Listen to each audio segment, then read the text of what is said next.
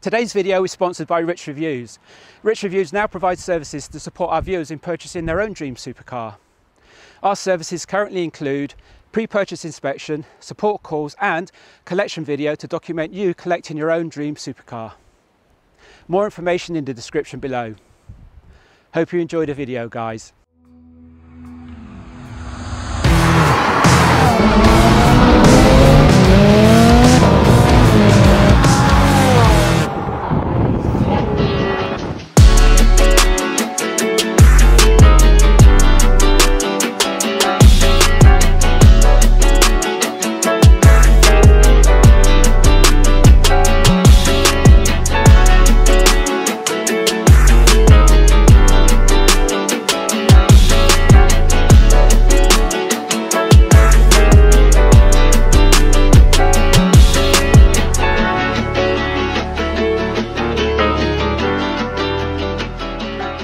Hi guys, welcome back to the channel, welcome back to RichReviews, and I'm going to do another video here from GoodWood. We're going to cover off the Emira. So to talk you through a little bit of the styling of the Emira, if you look at the Emira, you've got the air that moves through the front of the grille, which comes out and exits. There's side vents in the bonnet. This assists us in the aero for the car and provides downforce. One of the bits and bones of contention is this rubber section that seals between the if you like, the bonnet and the front bumper. Now this isn't actually a lift up section, so this doesn't actually lift up, but I assume that this rubber is there to add as cushioning between this large panel and the bumper. And of course, because the bumper is removable, you have to have some sort of seal there as well. So there is talk that this seal may be thinned out in the actual production versions, but we're not sure. But it's one of the few unsightly parts of the car in many people's perceptions. Coming to the headlights are LED versions, so they're all LED. The wheels currently on these are the diamond cut, so they're the diamond cut variant. I think they're called the diamond cut pedals. So you've got the sections here which are diamond cut, and then these are back to standard grey. This has got a black pack on it as well. So the black pack provisions the roof in black and the side skirts. And in addition to that, you've also, of course, got the black door mirrors. One of the things that denotes the first edition car is the fact that you actually have an Emira First Edition badge on the side. So this denotes that this is one of the first edition cars. And in the first edition specification, you get a lot of options that are going to be provisioned later for the downstream AMG engine version, but you have to tack them all on. You'll have to option every single item separately. So for the first edition, you get a lot of those options included automatically into your build. So even though the car is more expensive than the base spec, that base spec is very base and doesn't include the options that you'd automatically be provisioned in for the base spec first edition model.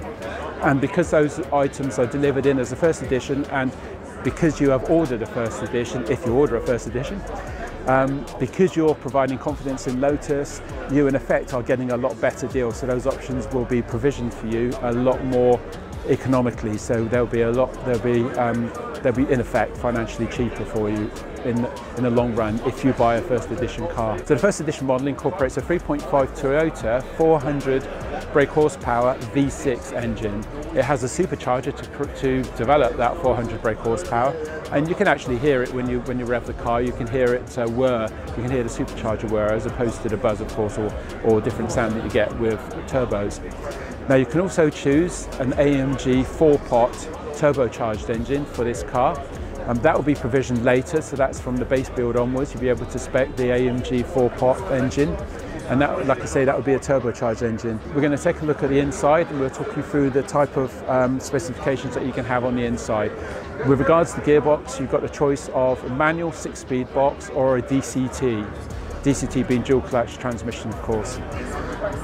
Most people, it would seem, for the first edition are choosing manuals, but you do have the option of choosing the DCT for the first edition model, but that DCT would be chosen predominantly with the V6. So the V6, in effect, so to summarise, the V6 comes with either the DCT or the 6-speed manual gearbox.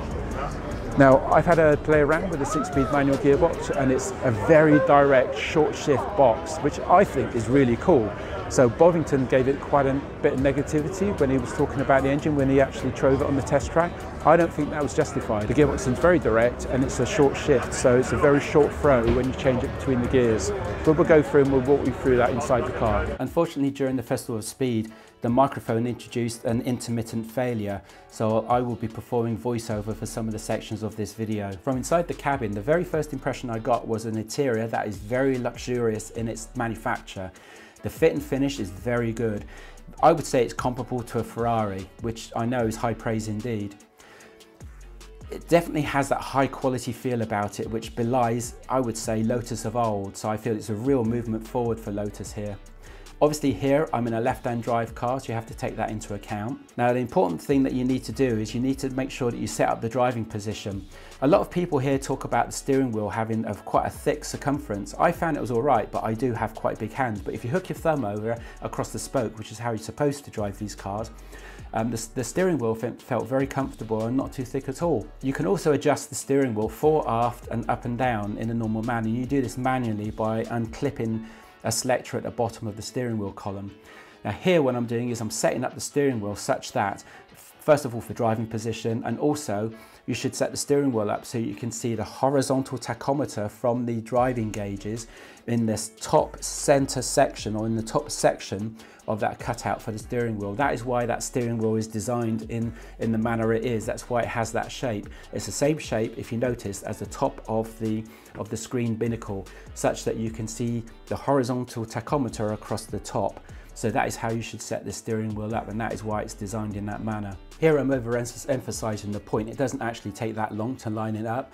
As you can see, I'm showing you by example how I'm lining up this gap with the top of the screen binnacle, and the shapes and how they are exactly the same. In effect, that cutout is the same shape as the screen binnacle.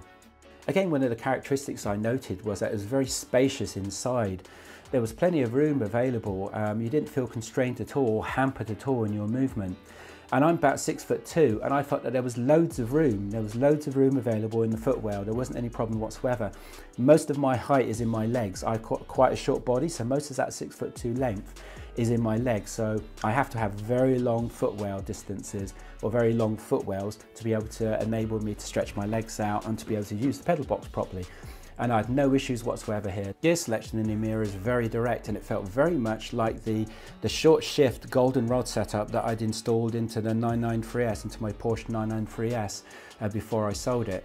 And that has a very direct shift, and you can feel it really engaged, and it feels really positive and really sporty and really cool. The clutch feels fairly heavy. In fact, I'm going to have to move the seat forward, which is quite surprising because I've got long legs. Most of my height is in my legs. So the clutch feels fairly heavy for a sports car. That may loosen up with use, but the gearbox is really sweet. It's really nice. I can see that that's going to work out great. It's a lovely sport box. I can't see why Bovington was having an issue with the gearbox. I think it's you know, yes, it notches in, but it's just very direct. It's a very direct notch. It really allows you to know you've located the gears. It's pretty cool.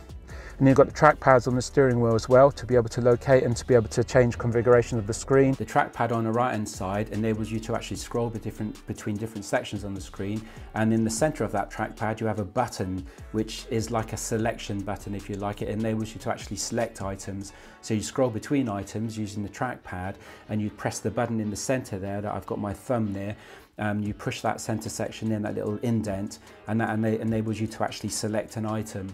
So it's very usable. I mean, you never know what it's like until you're actually driving it. So the caveat on all this is, of course, is that I haven't driven the car, so you don't really know what this is all going to be like until you actually drive it and see if you accidentally select any options that you don't want to select, as you can in the Roma configuration, the SF90, and the new 296 as well steering wheel configuration. Now, one of the negatives that has been mentioned is that the climate controls are set very low, very close to the center console, and they almost are impeded by the center console. As you can see here, they're very close to the center console. Especially if you've got big fingers like myself, you find it hard to wrap your fingers around those controls. So that is definitely a negative. I don't know why they set them so low. They didn't really need to, but they did, and so that's a bit of a negative. This center screen A lot of cars have this nowadays. I don't agree with this sort of technology being in cars. I think it should be avoided as much as possible, but with the infotainment systems you have that are in modern cars, Apple Play, etc., then you're going to have these screens included. With regards to the type of design and how it was placed and how it was positioned, it was fine. It was in the center of the car, nowhere near as big as the trackpad-like system you get in the Roma, for example, and the large, incredibly, unfeasibly large screens that you have in the Teslas. Here I'm just playing around with the different configuration settings. Don't really know what I'm doing. I'm just pressing buttons and just seeing how tactile it is. And it seemed very responsive. There didn't seem to be much latency. These systems, these screens never have the fastest processors incorporated in them. Why? Because they don't need to have, it's not safety critical.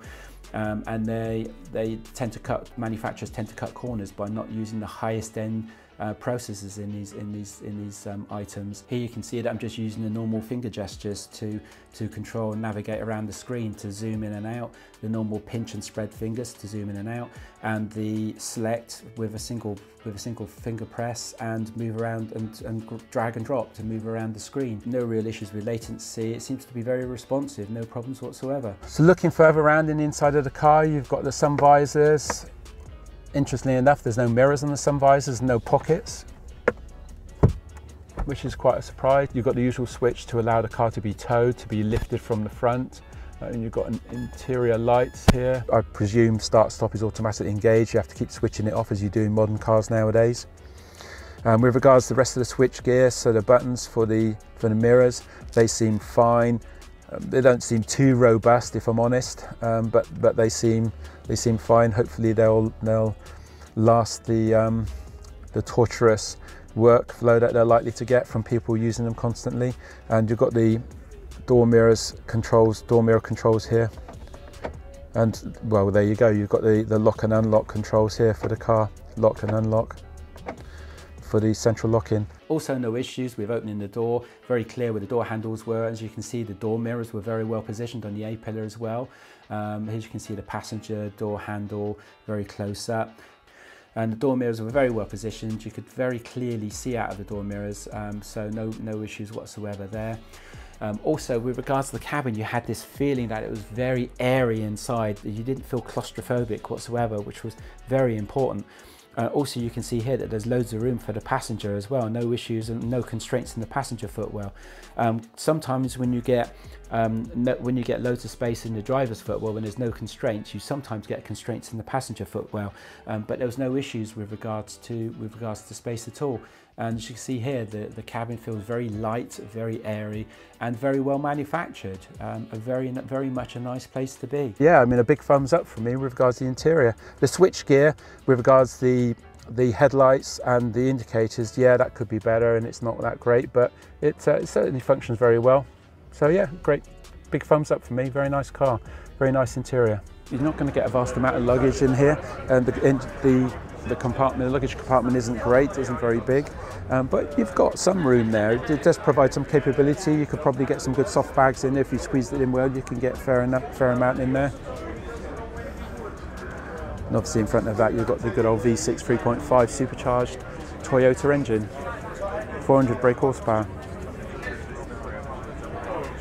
Unfortunately, that compartment is your only luggage compartment. It looks like the front lifts up, the frunk, as they say, lifts up, but it doesn't, it's fixed. What you also have, which you will have seen in the other reviews, is that behind the seats you've got quite a substantial amount of storage space. Because you've got quite a lot of leg room there, you can keep the seat fairly moved forward, so you do have that room behind the seats. And you know, I'm 6'2", and most of my height is in my legs. But I still have the seat quite a bit forward to be able to gain access to the foot pedals. And then obviously I adjust the steering wheel accordingly, so I move it forward. That leaves still plenty of room behind the seats for soft storage bags. So I think you could do an Italian trip in this, and this is something that we're thinking of doing.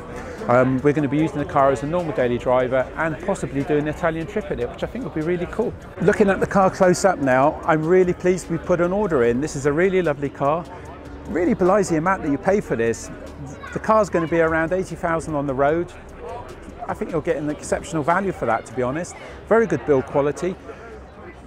You know, when I close the doors, it reminds me a little bit of the 993. You get a nice thud, a nice clunk when you close the door. Yet it's not like a 993, but the car is very well put together. Hopefully the end delivered models are as well put together as these cars that they're showing here. The only thing I would like to see with regards to the build quality is this seal being redesigned and being put together a lot more professionally than it is at the moment. Obviously that's not too great there, lifting out there. But hopefully they'll sort that problem out, which I'm sure they will. But I love this design, these contours, which they've been able to work the aero in within this design of the front. I think it looks really cool. So yeah, big thumbs up from me. Really looking forward to the arrival of the car. When we go through the configuration of the car, we'll go through the configurator with you. So we'll show you on video when we configure the car. We'll show you the different options that we're choosing. Obviously it's a first edition car, so you haven't got a vast array of options that you can choose. But we will provide a separate video for that, and we'll talk you through the process as and when we're ready to configure the car. With regards to when the car might arrive, at the earliest really towards the end of the year, so September, October time, maybe a little bit later. But as I said, the key reason for us purchasing this car is mainly for the channel, and it would be pretty much a daily driver. So you would get some real experiences of the car, of us using the Emira. So it wouldn't be locked up in the garage, used every now and again. It'd be used on a very regular basis. It'd be used alongside the 458. So the Emira would pretty much be our daily driver, and the 458 would be our special car as it is now. So that should be pretty cool. I think that will work out really well. So we're going to close out the video now. If you like the video, please give it a thumbs up, give it a like. Say we've got a fantastic new car coming to the channel. Let me know what your thoughts are. Give us some comments. Let us know in the comments below what your thoughts are with regards to us bringing the Emira to the Rich Reviews channel. If you like the video, then please give it a thumbs up, give it a like. Thanks a lot for watching, guys, and we'll catch you in the next video.